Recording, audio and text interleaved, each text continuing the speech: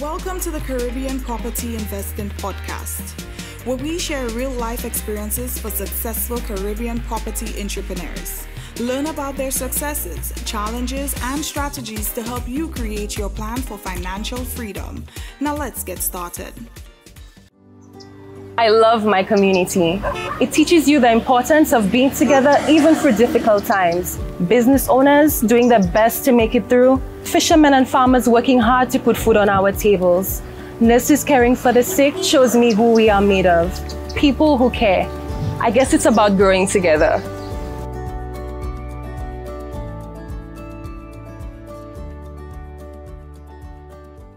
To ruminate, to create your ultimate living space. And at Courts, you'll find what you need. Choose from our wide range of furniture, electronics, and accessories to complete your space. We're here and ready to assist. Give us a call to place your order.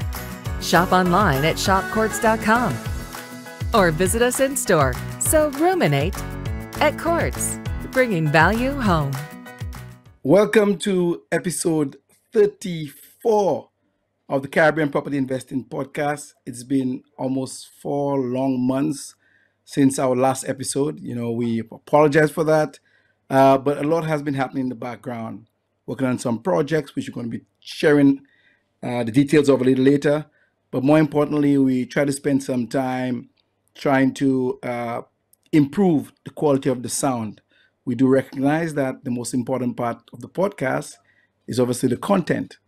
But I think the sound needed, a little upgrade, and we have these headphones and this big mic, and hopefully, our listeners can appreciate the difference, and you let us know. Today, like every other podcast, I'm excited about our next guest. Our next guest is renowned across the Caribbean in the entertainment circles. I'm not going to give too much details about it, but the story is an amazing story. I've known him for quite some time, and he claims to be shy, but we're so happy that we're able to have him on the podcast with us today. Without further ado, ladies and gentlemen, listeners all over the Caribbean, all over in the diaspora of the world, please join me in welcoming Courtney, Curty, Louis. Courtney, welcome to the podcast. Hello. It took some time getting you here. But we're happy to have you. Why don't you tell the audience, our listeners, a little bit about yourself? Who is Courtney Curty Louis? First of all, I'm happy to be here. The pleasure is mine. Courtney Louis. Who is Courtney Louis? I was born and raised in La Panse, Castries, St. Lucia. I attended the Canon Laurie Anglican Primary School, then moved on to St. Mary's College. Music has always been my passion. So growing up, I was surrounded by music, hence my love for it.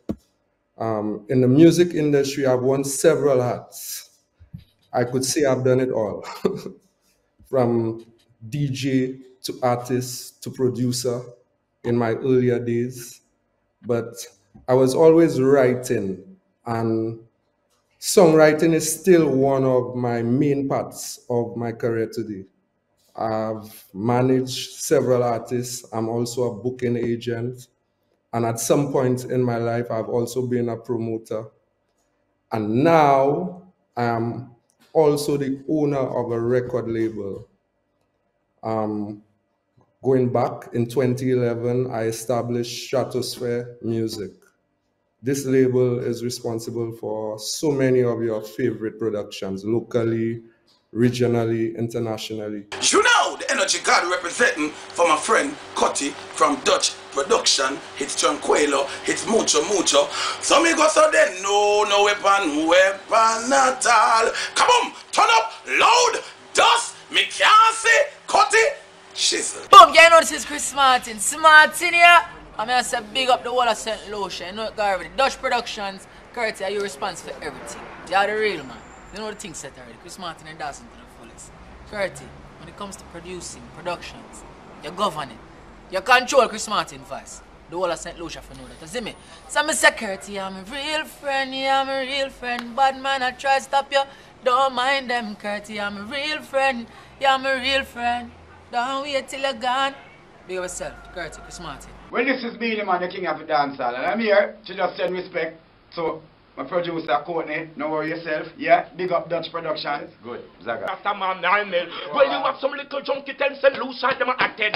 Big desert eagle St. Lucia got it resetted. Them not put up and tunnel, me say them are attend. Bump them, turn them and they pop up, make an attend. Little did they know that could be them the attend. Boom! St. Lucia. St. Lucia, it's crucial. One love, yeah? Sizzler Colombian. Curty, hey. Big up, tell them, show you a record, me think good and a rampant. Dutch Production, big up yourself. 2 years after that, I got signed to Believe Music, the largest distributor of independent music in the world. That's a little background. I mean, take us back. Like how soon, how early in your life did you recognize that your love for writing kind of be merged with music? At what point, like did you have a moment when you say, you know, like in Form 1, Form 2, Form 5, or before that, you know what, this is something I really love and I really want to do it? And how did it happen? Up to last week, I was giving somebody the story where I had to choose between music and art. So let me let something out the bag that many people don't know. Professionally, I could. You see this picture in the background? Professionally, I could do exactly that.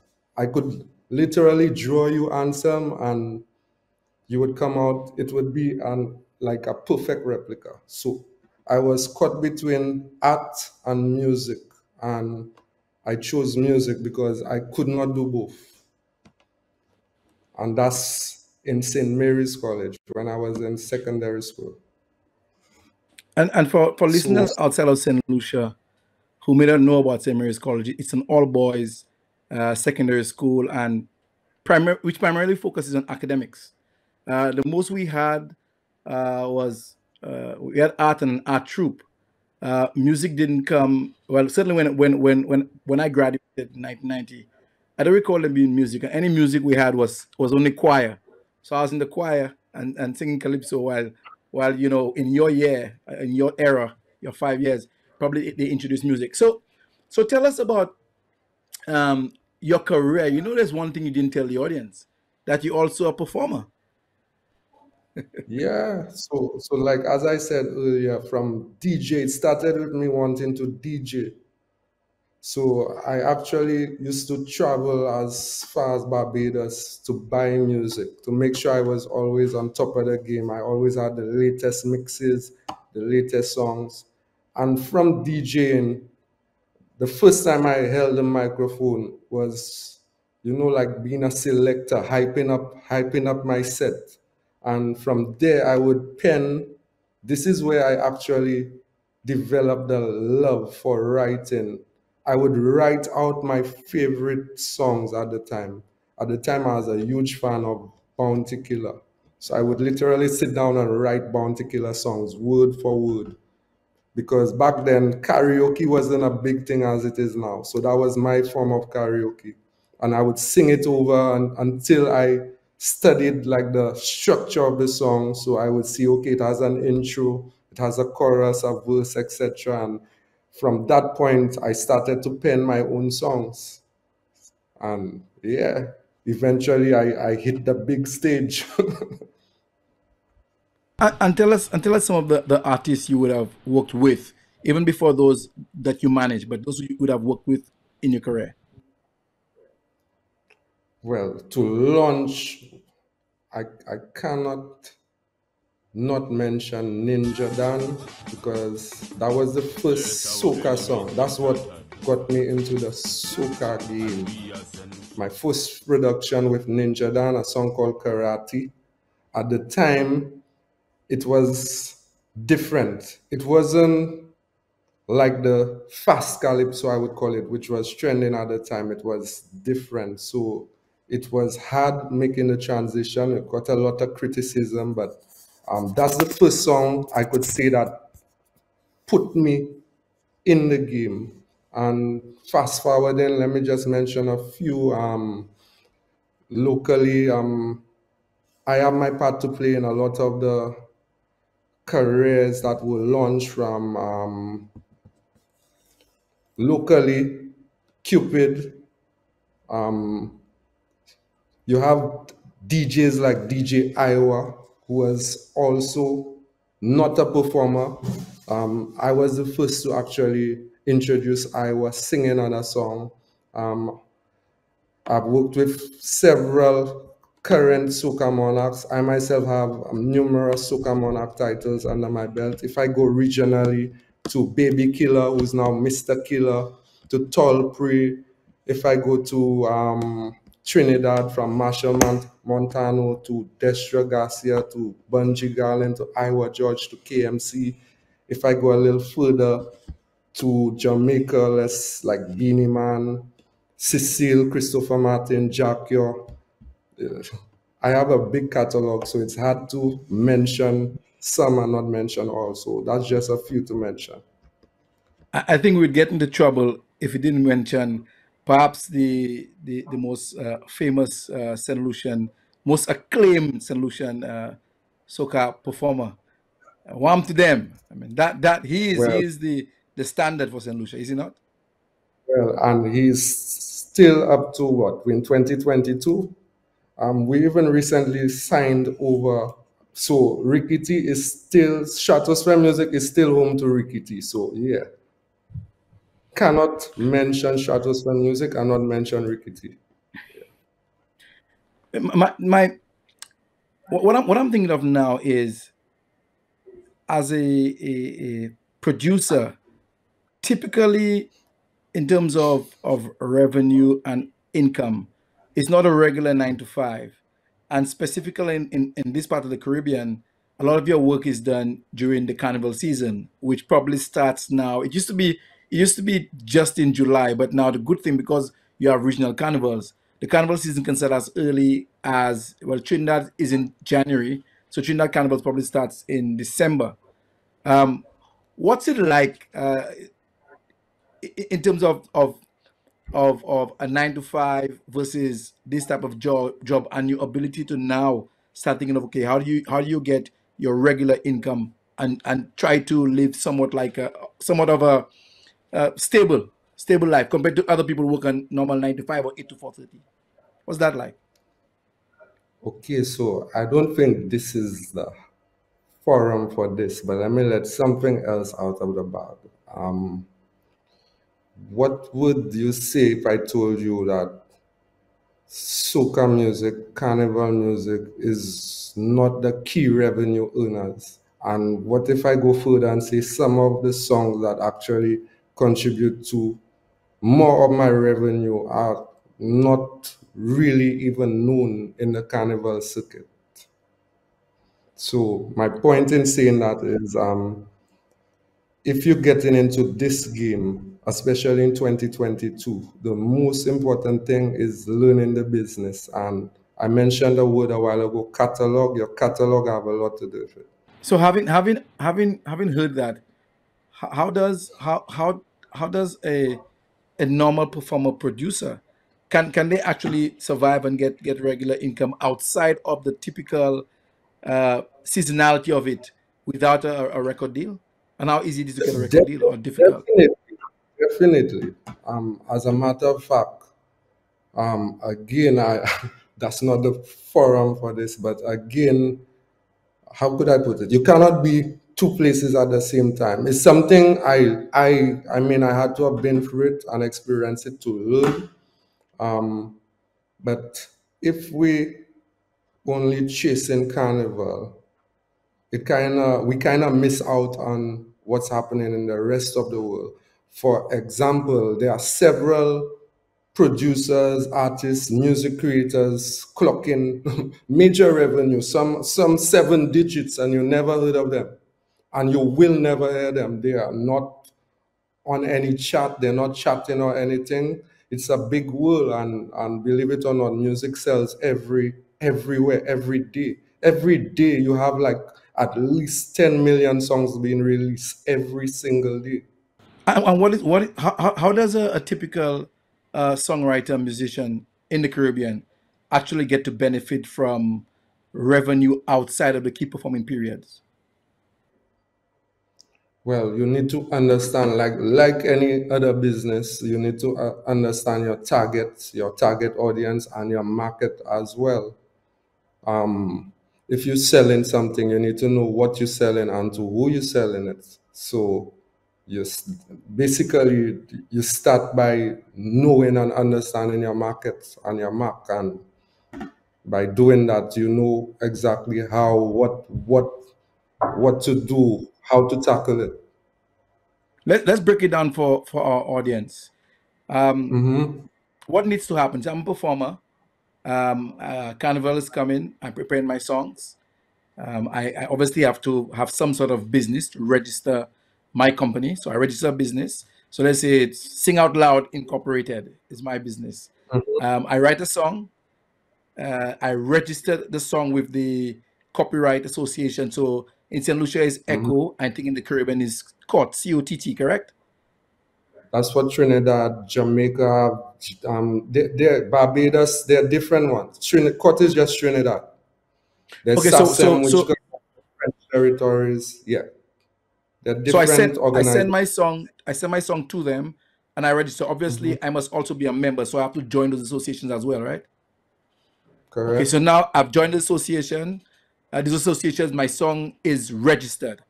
So what happens, because it plays on radio, and I know a couple of people have asked me before, trying to understand this business. So explain to us what you know about the streaming and how you earn from streaming, and explain to our audience what you know about airplay, radio, and the radio stations actually pay the copyright associations or the institutions, and the money gets back to the artists. Just explain those two revenue streams for us, so people can get a better understanding of them. Okay, so let's tackle what you hit on there, like the copyright. You register your song. How it's supposed to work is you're supposed to, wherever your music plays, you get paid.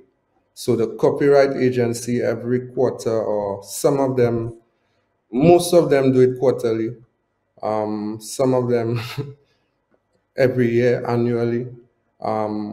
They now supposed to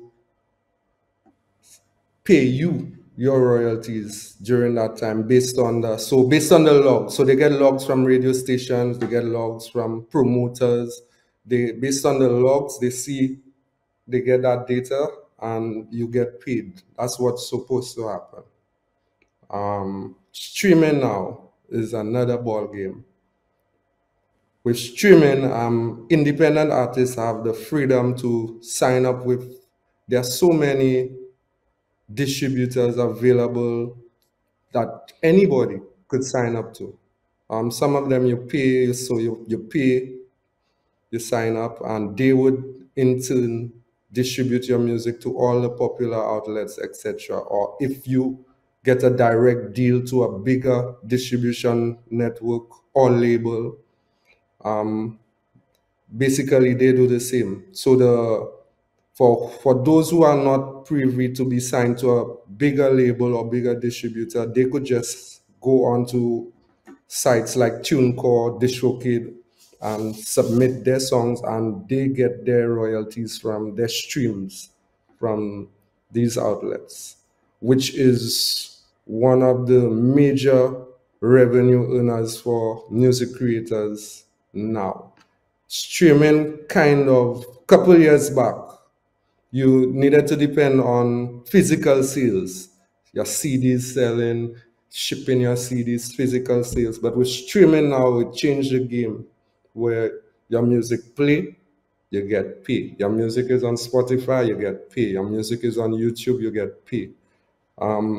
What a lot of people need to be aware of though, to generate any major income from any of these outlets, even from the copyright, you need to have music out there that you need to be doing the numbers. For example, some people might say, hey, I have 1 million views on YouTube. That is no money. That's no money. It's just a which big which brings number. me to my next question. And I know that the algorithm for online algorithms are complex, and but can you give a sense of what the metric is like? So, for example, 1,000 streams, 2 cents. Like, can you give our audience any idea of what kind of money versus the amount of play? Believe it or not, it's not set in stone. There are different means where you get guided by information. Okay, for instance, I might have 1 billion streams and Drake might have 1 billion streams. We will not get paid the same figure. Got you. Got you. A lot of people not, what I'm giving you there is very, very few know or understand what I just said to you there. I would have 1 billion streams, Drake will have 1 billion streams, and we will not be, he will be paid a different figure, much more than what I would be paid, for example. Now with streaming, for example, I just said 1 million views, that's no money. But what if you had 1 million views 100 times? So for artists, it's kind of more difficult for artists, but for labels who, for example, let me give you a little mathematics there. For example, I'm a label. I may have 4 or 5 artists under my umbrella. And artist number 1 releases 2 songs, artist number 2 releases 3, etc. Artist number 4 releases 12 songs, artist number 5 releases. So artist number 1 is monitoring his free songs. So to him, it's free songs. So it's like, hey, okay, I got 1 million views here. This one is not doing too bad. Okay, total, I have 3 million views. Artist number 2, who released 5 or whatever songs, he's monitoring his business. Artist number 3 watching his business. But the label now, it's everybody at once. So it's artist number 1. So artist number 1, what he's watching, plus what artist number 2 is watching, plus what artist number 3 is watching. So when artist number 1 might have 3 million views, artist number 2 might have 4 million views, the label is watching, sitting down on 7 million views. So if, for example, 1 million views equals 300 US, right? So artist number 1 is looking at 300 US times 3, 900 US. Yeah. But if a label have a set of artists with all these views, so the label would always make more money than the artist. Because the label takes up their commission before they pay the artist, correct? That's the other thing. It's based on what deal you have. Now, okay, let me put you on a little more. Caribbean artists. How many Caribbean artists are signed to a label? And I mean a label, the label. Give me percentage. Give us percentage. This percentage. What's your estimate? It's based on the deal. Okay, some labels take as much as 90+% of everything. Wow. But they typically advance money to the artist, right? I recently, an artist I deal with, you know the artist, you worked with the artist back in the day in another territory. He's really knocking the mainstream right now, and I was able to, because I'm actually part of the team, I was able to see a contract. So a label did approach him, a major label, and he respectfully turned down the offer because it was, in some cases, they were claiming 100%. So this is why you see more international artists sometimes, like, okay, Mick Mill, for example, he up to either last week or week before, he made a comment saying that for the first time in his career, he's gonna make 10 million on his album because he never made money on his album, because he's no longer with the label who he was affiliated with before. So he's a free individual right now. So most of these internationals, and a lot of people don't understand that. Sometimes they see an artist, hey, this artist is charging $500,000 to perform. Hey, this artist, that $500,000 have to go so many different ways. It's not the artist money. It's a machine driving the artist. It's no longer about just the artist. I don't want to lose our listeners there, but it was important for us to establish a kind of the business of the industry, and I think it's important before we pivot to the next part of the episode. We need to state clearly, from your perspective, what you've achieved in getting a deal with an international distribution house. Again, it's important for you to estimate that what percentage of artists you think or producers in the Caribbean have such an arrangement. Less than 10%, you reckon? To be honest, I only know of one other artist in the Caribbean with such a deal or arrangement. And I could go further to say I know quite a few artists from popular to upcoming. So put it this way, I know a lot of people business, and I personally only know of one other person with such an arrangement. And it's not a similar. I got a label and deal. Sorry, I don't want to lose my train of thought. Yeah. So two things you said. One, it's rare, and two, just give a quick summary of how you were able to get that international deal. So you've been in the business for how long now? 30 years? Right. I like to say over 20 years. Okay, over 20 years. How long ago you got that deal? 2013. Let me I want to stress on the fact, which is very important. These arrangements and even your career and where you go, it totally is not based or dependent on your talent. It's just being the right place at the right time and probably meeting the right people. It's talent. Even for in this game, talent is important, but it's not what could and would take you to the next level. So it's the power of networking. It's the power of networking. Correct. So for me, let's go back to St. Lucia Jazz Festival. That was years ago. That was 2000. In the 2000s, I met someone from Universal Records, which is the biggest label in the world. And that person and I became friends, close friends, up to a day like today. And that person, networking, we were linemen. So, I'm driving this person around. We going spot to spot. I'm obviously gonna play my music. So that person would hear my music everywhere we go, and like, hey, you're so talented. Hey, you're so talented. And that person became my publisher.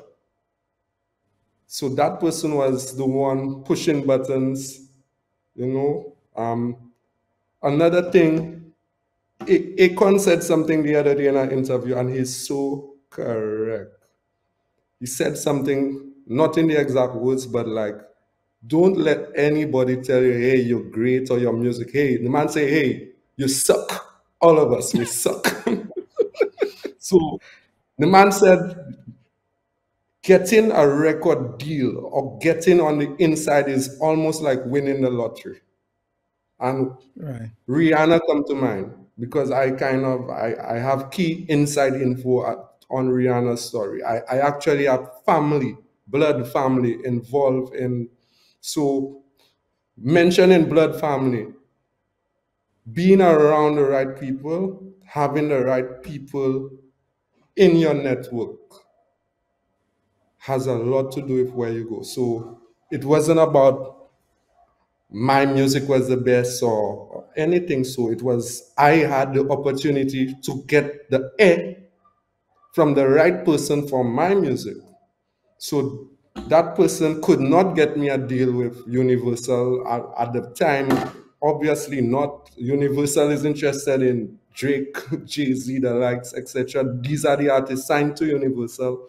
And she, yes, a she always used to tell me, hey, I'm gonna get you something, I'm gonna get you something. In 2011, when I established Stratosphere Music, she came to me with this contract from the label I'm signed to right now. And she gave me the contract. Hey, I did not need to read anything. At the time, I trust her. And to me, at that point in my career, hey, what do I have to lose? And she gave me the contract. I signed the contract. And the day before she left St. Lucia, she said, you know what? I'm going to be honest with you. It is not the best deal.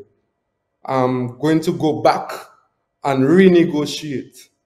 Do not hold on. I promise I'm going to get you something. And that was 2011. 2012 passed. Hey, that went here, and that was never on my mind. And she came to St. Lucia for jazz. She would normally come for jazz 2013. And she said, hey, I got it now. Now you could sign.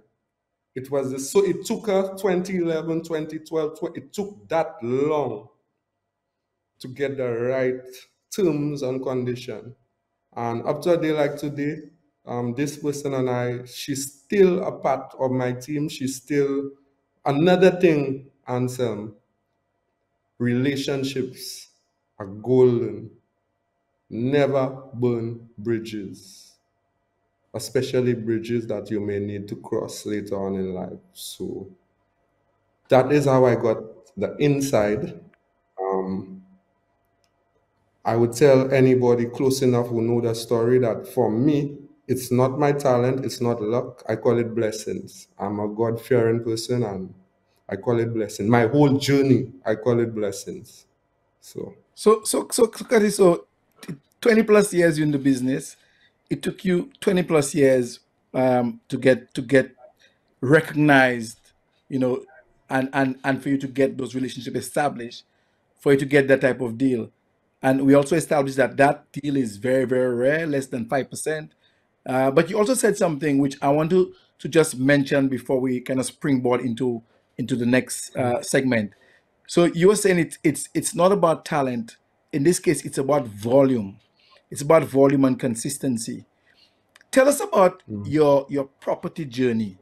When did you decide to start looking for your own place? When did you decide to start thinking, you know what, I no longer want to rent? Or what was your thinking that led you there? And did you start looking before you got the deal? How long have you been looking for property? Anselm, like what I just said, for me, my whole journey is blessings. And I'm somebody I would like to say that I sometimes feel guided by a higher being, a higher force. So I'm somebody I would not have something, I would be blank and then just wake up and I'd be like, hey. So for me, it was exactly that. Waking up one day like, hey, I'm tired of renting. I need to have my own home. So I started, it was not just before COVID, because everything, again, going back to what I said, just the timing, just before COVID, I started house shopping. So I reached out to various real estate agents and companies, and it didn't take too long. I located something to my liking in Monnier. Monnier is a quarter of Grosley, right? Yeah. What were you looking for? What was your search criteria? So I was looking for a home, but also a home where I would have space to accommodate tenants, so with additional income, and I could accommodate, because I have artists who frequent my gigs, so I could accommodate artists if they come in. I have a little studio space and I could still have some tenants. That was my aim. So I located a 7-bedroom, 6-bathroom property on 3 levels. And at the time, I was not thinking about building or anything of the sorts. I wanted something that was readily available, because I've heard stories about building from so many people. Even presently, right now, I have a very close friend who recently built her property, and I have to say, thank God. So I went the full mile. I approached my bank. I did everything that was necessary, and my loan was approved for this property that I was I have a eyeing. question. When you approached the bank for that 6-bedroom, 5-bath house, what was some of the questions that they asked you, especially as relates to your income? Did you have any challenges because you weren't in a full-time job? Boy, good point. But again, I want to stress on the fact that I put that first. I put God first. Everything I do is governed by the power of. Put it this way, my story is not the usual story. I could openly say that my challenges and the stories I've heard, I went through this process with none of that. I mean, there were challenges which we will get to later on, but I had. What did they ask me? Hey, this is what you want? Okay, all right. There were no issues in the beginning with the bank. There were no issues. What did you have to show as a source of income? Because you have Now, the deal, the royalties? this is something I've actually been in discussions with key people from various banking institutions. One of the questions they actually asked me was, how can we set up something to make it more attractive for people in my line of work? Because I am one of the few who would and who actually qualify, because believe it, I kid you not, there's nothing in place at the banking institutions for people in my trade, I would say. So There's people with nothing. seasonal income. Yep. So without the ability to show regular income from your royalty payments, it would have virtually been almost impossible. Let me give you more insight on my story. For me, I'm no stranger to the bank that I've been dealing with. I've been with the establishment for so long. So they have been seeing they have records of my transactions and my history, etc. So as much as they don't understand how it really works, they have history. Now, this is something, again, I would tell, or I would want other creatives like myself to be aware of, and I have been preaching it to many. Build a relationship with a bank from early, because the harsh reality, a lot of people in my line of work, they are bad with money management. I think it's part of being a creative. It's something that plagues a lot of creatives, money management. From you'd be surprised. Not everything we see is what we see. So build a relationship. I could go further and tell you something, and it is a fact. 90, maybe more than 90% of creatives in St. Lucia do not even qualify for a loan as the smallest loan. They do not even qualify. So how? So Courtney, without being in the 1% and the 2% to have a deal, what do they do? You said first of all build a relationship. So what else should they do? For example, it's something I tell all the people I work with. As soon as you get a check, bank it. Even though you take it right out immediately from the machine, bank it. Put it in the bank. Cash. Avoid cash transaction.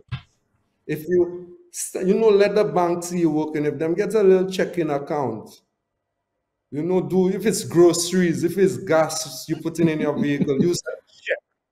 Let the bank bill so start somewhere. Get a little credit card, even though it's for the smallest amount. At least let them see, hey, you have some sort of, you could be responsible, you could manage your finances. Because at the end of the day, I think what the banks want to see or ensure is that, hey, you could handle whatever you're willing to take on. Who taught you that? Did you learn that over the years? Who taught you that? You want me to tell you the truth? I learned a lot of that from Ansel Matre. All right, so let's move. So Courtney, you told us about what you were looking for because you're a producer. A lot of artists and I guess aspiring musicians would come to your place. So you wanted a place where you can house them if you needed to, but also a place for a studio. What happened with the 6-bedroom, 5-bath house? What happened next? So something. I mean, it was like, how could I put it? It was like a bittersweet situation for me. I got the loan approved and I was I was on top of the world. And you know what made me more happy? My mom. My mom was so happy because she always been telling me, hey, I want to see you have your own home. Before I die, I want to see you have your own home. So for me, it was a huge accomplishment, not even for myself. I felt good knowing that, hey, I did this for mama, right? But something wasn't feeling right or sitting right. And I reached out to a personal friend, close friend, and he was the one, the lone ranger, who told me, no, don't do that. Nah, don't do that. Shut that down, blah, blah, blah, blah, blah. Even mommy get vexed with me. My mom was like, no, and the loan got approved in the heights of COVID. So everybody was like, yeah, you don't know what's going to happen or whether, blah, blah, blah. You don't know if you'll get another loan again or take it and run and blah, blah, blah, blah, blah, blah. But let's just say my friend, after I was not feeling it, I felt incomplete. The icing on the cake was the advice from my friend. And what he said, I'm open to criticism, I'm open to guidance. I don't know everything, especially those who've been there after me. I don't want to make the same mistakes others have made. I like to learn from their mistakes. So common sense, it made sense. So while everybody else was against my decision, I went back to the bank and I told them, nah, this does not sit well. What were some of the key issues though? What were some of the key reasons you decided to stop that deal? And what did you look for? The location. Okay, simple mathematics, which made sense for me. My repayment to the bank.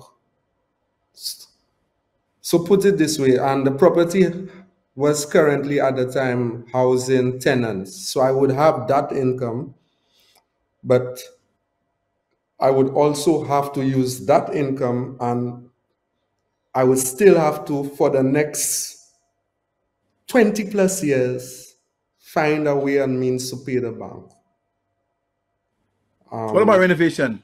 Because if it's 6-bedroom, did you plan to subdivide it? What do you plan to do? Property was looking good, but eventually it was 13 years old. So all that I took into consideration, at some point down the line, I would have to go do renovations again. And most importantly, it wasn't something that, it wasn't my vision. It was somebody else's vision 14 years ago that I'm just adjusting. And for me, my first property, I would like to have input in it. And believe it or not, I never pursued the other route because, again, I've heard so many stories. But talking to my friend, and he made it sound so much easier. And I mean, it was somebody I trust, so I went for it. So you told the bank to pause your loan after. It's very rare, as you said, it's very challenging for creatives with. Pause. I didn't tell them pause. I told them I don't want it. I told them I'm looking at something else. So I am willing to go through the entire process again with you all. But I told them this is my vision. And again, the bank, kudos to the bank. I had no issues. I had no issues. They told me what to do. They said, well, okay, since we are ready, even going forward, a lot of the things that I thought I would have had to do all over again, I didn't, because it was not too long after. And all this, that's another thing. I wasted no time. All this happened in a matter of the same year. So what happened next? So you said you told the bank, after you got the loan approved, stop the loan, you don't want it. What did you do next? What did you look for next? What happened? I went land hunting, because now I'm programmed to build my home. So apart from land hunting, I started with assistance from another thing, Anselm, you need to have good people around you.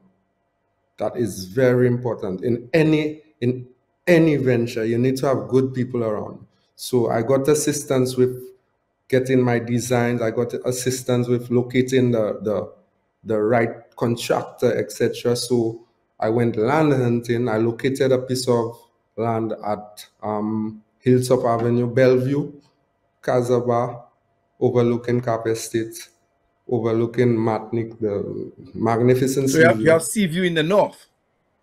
Yes. And not just that, I was able to grab enough land to build the same property twice. So What do you mean by that?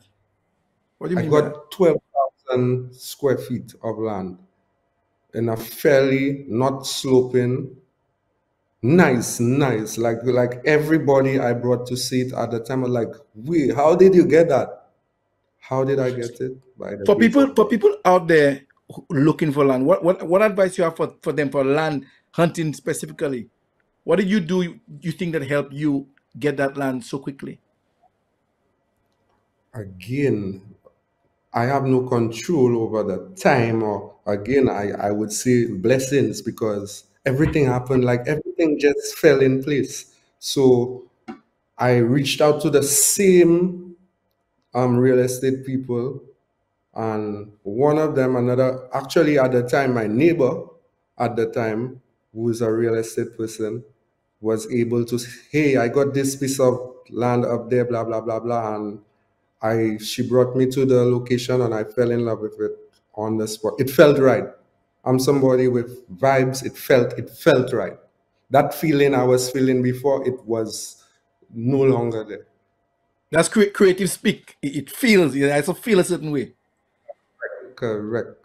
So okay, so now you found the land. What's your thinking now? Because you remember you walked away from a 6-bedroom, 5-bathroom house. So what's your thinking now? What you going to build? What's the design thought in your mind? What's your strategy there? So again, I had to get the design with my input, with advice and guidance from close persons. So when I was satisfied with something to my liking, I had to go to the process of DCA approval. Development Control Authority, planning, yes. Yeah, so I went through, I mean, you know the process, the different processes. I went through the processes that one needs to go through. I locate the land. I have my design. I don't only have my design. I now have, because from that point, from approval, etc., I now have a contractor. So I have the cost of what I want to build. And what I want to build is something modern. That's another important. I want something where at the end of the day, so let's go back to the original property I was sourcing. I would, with the additional income from the tenants, I would still have to go in my pocket every month and pay more than 75% of what the repayment That's amount the was. old house. So how do you change that Correct. with this new design? What did you do So differently? with this new project prospect, it's a game changer because now I could actually generate revenue and have potential to, instead of money coming out of my pocket every month, I could now have money coming into my pocket. So basically, the property pays for itself. The property pays for itself because you, with the design, you build something where the first thing I said was the location. So the location, you're close to everything. You're close to all the amenities, the view, and tied in with the modern concept. So everything about the house is modern, everything. So what would normally, I don't want to go into exact figures, but what would normally cost, or not normally, but, or can I say what majority of the other places would sell for $1, I could sell it for $3. Because of your modern design and the location. So in terms of the number of rooms, because you left one single compound, 6 rooms, 6 bedrooms, what kind of layout did you now have with the new building? I now have 5 rooms total. 5 rooms, 4 bathrooms. And I could divide the 5 rooms into 2 units. So I could comfortably fit myself in 1 unit, and the other unit could comfortably take care of my mortgage. And I still have potential to build 2 other units. And if I so choose, or if I can decide to just build a whole exact property again, I can do that because there's so it the new choice of project, there's a big room for expansion. Sky is the limit. There's so much I could do. And at the end of the day, most importantly, going down the line, let's just say I want to sell a property. I have, let's just say I would have a lot less stress than. Right, because of the nature of it. So question, but just a point of guidance for our audience. Let me just add one thing, not to cut you off. Yeah. Before the property was probably at 95%, and 3 people approached me to buy it. But you didn't sell? No. No. What I was going to make, the point I was going to make earlier on is typically when you said you could do the same building on the lot, typically you can't do 2 separate dwelling houses unless you subdivide the land into 2 lots. What you probably have to do is do the same building, but it must be connected in some way or the other. But what about your studio? What about your studio? Great question. Great question. And it's something a lot of people close to me did not grasp. We in 2022, I could sit right here, right where I am, right now. Have you seen DJ Khaled's studio? I've seen videos, yeah.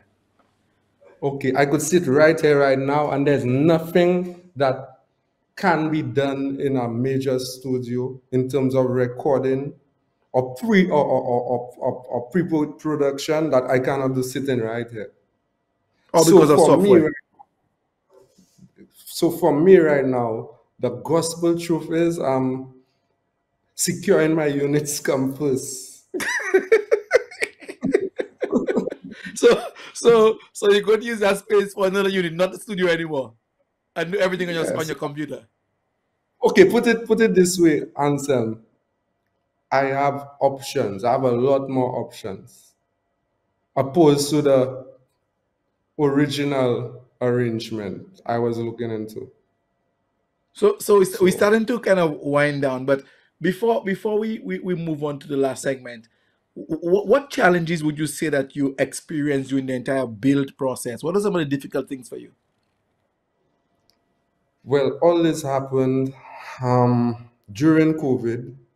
So material prices went up, and obviously there were delays in shipment, and there were a lot of delays in terms of challenges compared to some of the stories I have been hearing. Mine was like a walk in the park. To overcome the challenges that were, another thing I want to add, without having the right people without having the right contractor. So for me, my experience with the contractor I worked with, no names, don't mention no names. Go through. Of course. So, okay, I never felt, at no point in time, I felt like I was alone. So I want to big up Darren Charles from Structure Inc. And Darren was there every step of the way. He worked with me every step of the way. I have zero complaints, zero. I also want to thank the person who recommended Darren, and big up yourself, and got me in contact with Darren. So for me, I can say I had one of the better experiences. And this is one of the main or most important things you should consider, anybody out there planning to build or planning anything similar. You need to know who you're working with. That is key, that is instrumental. Let me give you an example. For instance, at some point, the windows I was supposed to get originally, there was a delay, and it's still, again, I call it blessings. I originally had windows planned, part of my plan, right? And because of the material and COVID, I could not get it on time. It would have probably taken 6 months. So I had to spend more money. So I ended up getting better windows. And Darren basically, instead of charging me additional money, he just said, you know what, let's go through your paperwork, and let's see what else we could downgrade on, or what else. He was willing to work with me. At no point, I can say at no point, whatever figure, so this happened before COVID. So take into consideration, I got my quote before COVID. COVID hit. Prices went up by more than double in some cases, right? And at no point in time I had to pay anything additional on my original quote. How much of the design and the materials, how much change happened there in that selection? Even that, again, I have to big up the contractor, because the original design, for example, there were places where they had no doors. There are doors now. There are places where they had certain designs that were altered, or so there were changes, again, at no additional cost. For example, the property has trowel text on the exterior. that was not the original plan. I mean, am I upset about it? Hell no. So it was my challenges. I would say it might not be everybody's situation. I could speak for myself. It was minimal. Mm-hmm. So And for thank God. people listening now, Courtney, without perhaps having the benefit of the relationship with their contractor as you did with yours, what are some of the things that they can do apart from, I guess, downgrading, changing? What advice you have for them as it relates to the price increase after the contract has been set? Contract price has been set. Most importantly, you need to be realistic with your goals and be realistic with your pocket. Most importantly, and get somebody who's willing to work with you. They are out there. They are out there. Get somebody. And another thing, don't be a stranger to those you know, to those who are around you, to those who you love and trust. You know, sometimes you don't want people in your business, but nothing wrong with getting advice from those who have done it before you. Speak to people, hear their stories, hear their experience, learn from their mistakes. What's it like being a landlord? What's that like? Oh, What has that experience been like for you? okay, to other people who have not started this journey yet, I want ask yourself this. You want to be a tenant to someone else or the bank for the next how many years? Or you want to own your own home and be the landlord? Ask yourself this. For me, this is probably the most important move that I've made aside from my personal life, because why I say my personal life, my seeds for me are my greatest accomplishments. But it was for me a life-changing move, very important, because had I went the other way, it's something I would have to live with for so many years. So for me, the feeling, it's just a feeling of gratitude. All right, and as we close, how does your mom feel now that you've completed the house? Hello. Okay, you know what you should have asked? She's not in the country, but when she is in the country, the question you asked before, you should ask her that. How does it feel to be a landlord? Because it's mommy that in everything.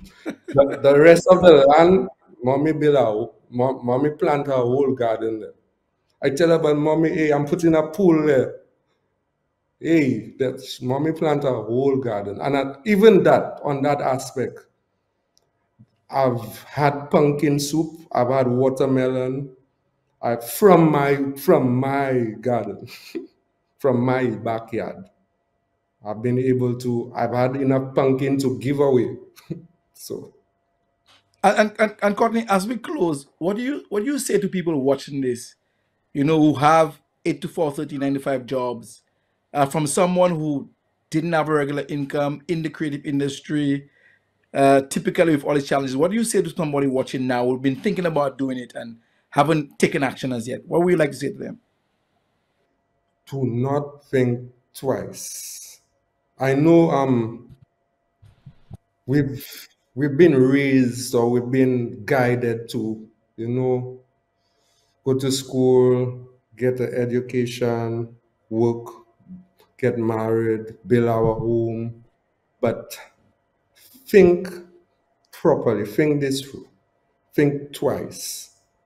Again, I go back to what I said a while ago. You want to be a tenant for the next 20 plus years, or you want to be the landlord. So think thoroughly and make the decision your future self will thank. I like that. I think that's the perfect end. Make the decision that your future self will thank you for. All right, Courtney. So you've been listening to another edition of the Caribbean Property Investing Podcast. Every time we do this, the stories that you get is so heartwarming. You know, it really, really motivates you. And we want people to share those stories. From the first podcast to the 34th, this one will be. You know, like the page, subscribe to it, share it, ask questions, send us your feedback. We want to continue doing this. If you have a friend with something you think that they can share that can benefit our community across the Caribbean and the diaspora and the rest of the world, reach out to us on Instagram at Caribbean Property Investing or at caribbeanpropertyinvesting.com. Our email is caribbeanpropertyinvesting@gmail.com. So until next time, remember, we all need somewhere to live, so you might as well own yours. Until next time. I love my community. It teaches you the importance of being together even for difficult times. Business owners doing their best to make it through. Fishermen and farmers working hard to put food on our tables. Nurses caring for the sick shows me who we are made of. People who care. I guess it's about growing together.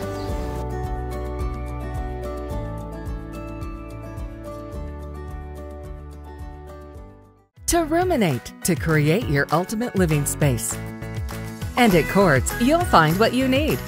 Choose from our wide range of furniture, electronics, and accessories to complete your space. We're here and ready to assist. Give us a call to place your order.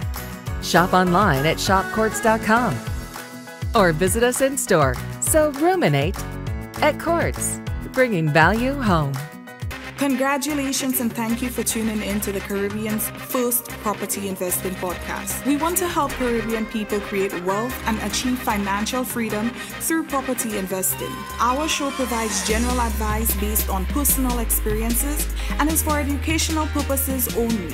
For more information, resources, and past episodes, visit us at caribbeanpropertyinvesting.com. Remember to click the subscribe button so you never miss a show. Let's go.